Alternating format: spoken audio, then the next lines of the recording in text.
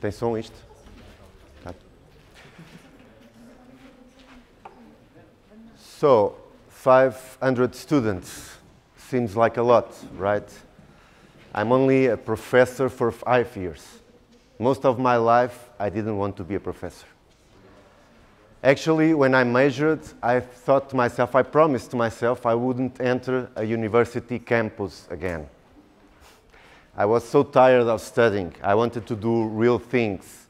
I wanted to develop software in several companies, which I did. So, how do I got there? After 9 years, I broke my promise. I entered the campus again to do a PhD. But my goal was not to become a professor again. Was to create a startup based on the research I was doing in the PhD. I even went to the States for some time, trying to promote my idea, but I failed. It's okay. I learned a lot. I came back to Portugal, and now I have a PhD. What can I do? I became a professor. I started giving classes slowly while keeping my job in the software companies, and then I liked it more, and now I'm a full-time professor. So the first time I started to teach, I didn't know how to do it. I thought like this.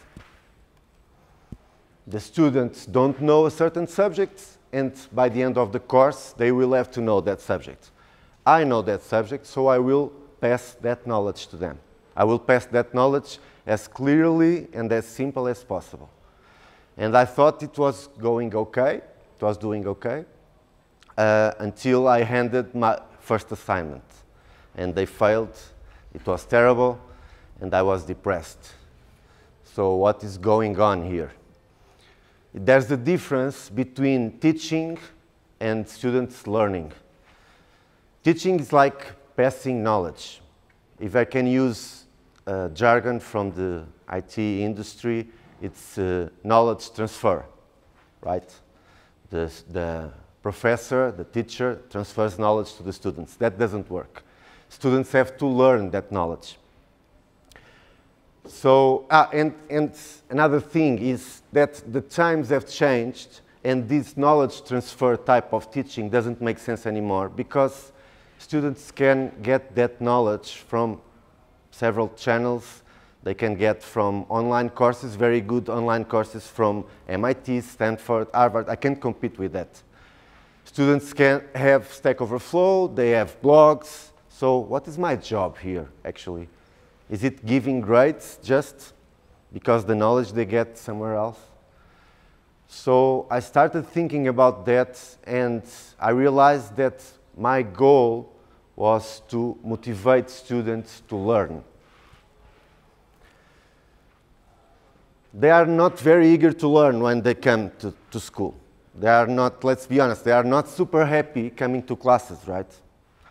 They are kind of forced.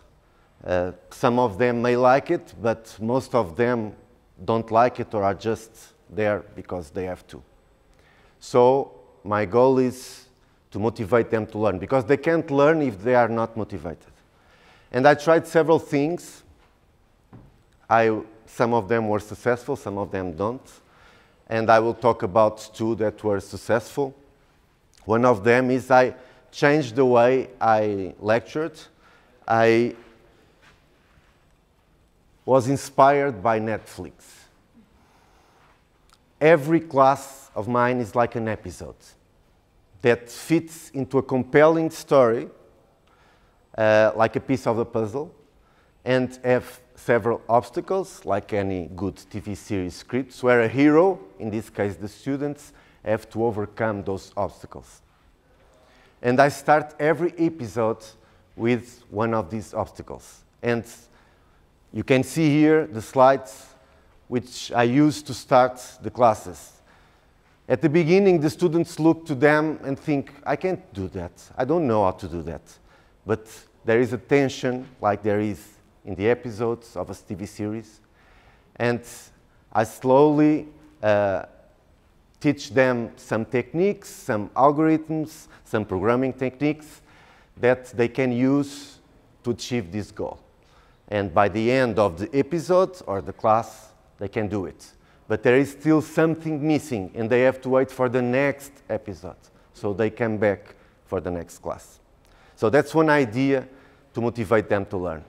The other is trying to go from extrinsic motivation to intrinsic motivation. What does this mean? Intrinsic motivation is when you are motivated just by the pleasure of doing something. Sometimes you don't have that pleasure, you are just motivated for money or for grades, in the case of the students. So when the students try to learn only motivated by grades, that doesn't work so well. I want them to learn because they want to, that inner feeling of wanting to learn. So I tried one thing. I gave them a challenge. I gave them a skeleton of an application like Paint. You can see here some examples. This was the first time they were programming something graphical, so I thought they would be enthusiastic about it. And they had to surprise me. The challenge was invent some feature in Paint that nobody had thought about and surprise me. And I said, it's optional, but it will be fun. It was not enough. Nobody do it. So the next week, I changed a little bit. I said, okay, if you surprise me, I will give you some bonus points. But not many, just 0.3 points in 20. Not 3 points in 20, 0.3. It was enough for many students to grab this challenge. I think they thought, oh, in 15 minutes I can do something. And it's 0.3 points, okay. But once they started, they spent hours trying new things. So by using extrinsic motivation, I was able to push their intrinsic motivation out.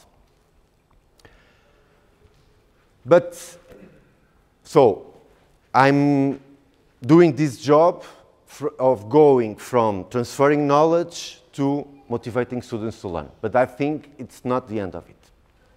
I'm more ambitious now.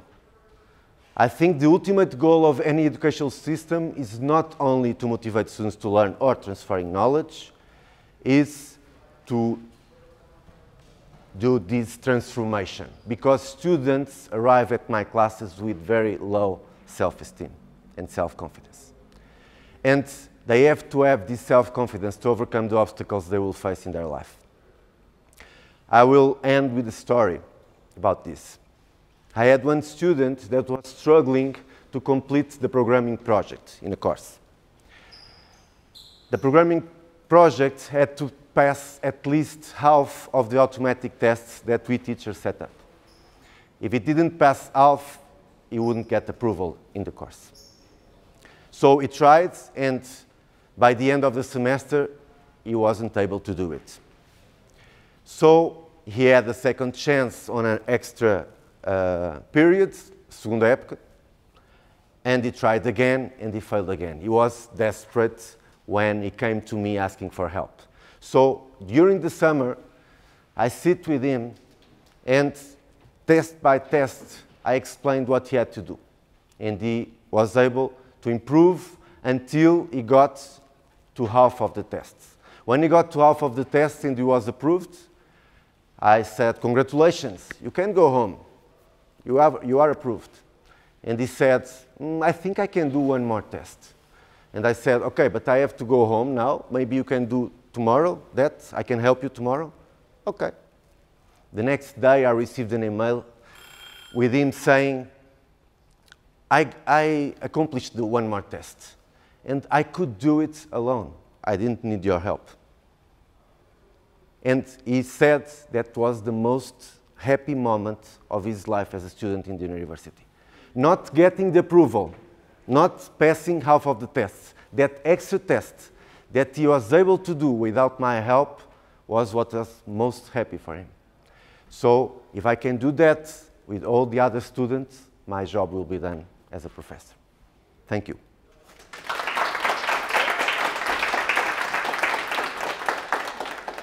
Muito obrigado. Obrigado. Agora